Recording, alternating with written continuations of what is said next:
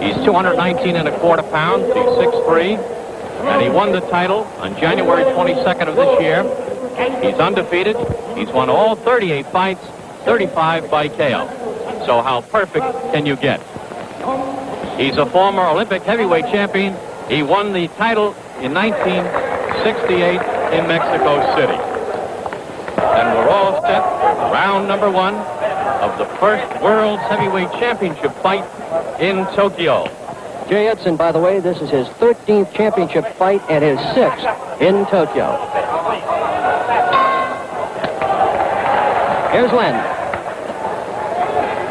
Of course, as you probably have already guessed, Roman will box and move through the early part of the fight.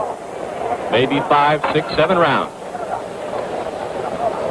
Foreman, on the other hand, has told me he will try for a knockout as soon as possible.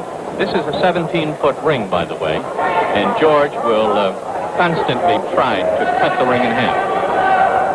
Roman, on the other hand, of course, will try and stay out of corners. All right, put that.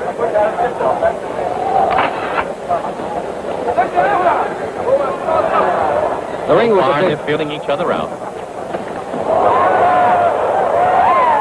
That right uppercut stung Roman. Manager Bill Daly raised this point in the pre-fight instructions about Foreman pushing his man away and then punching. He's got Roman in the corner, and that's dangerous.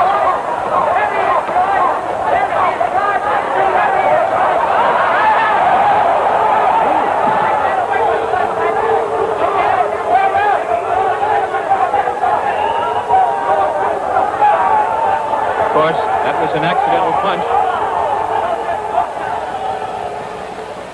George hit Roman while he was down. The second time. Try to pick the count of 5, 6, 7.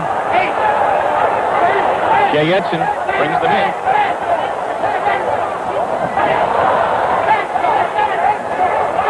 The right uppercut did the job.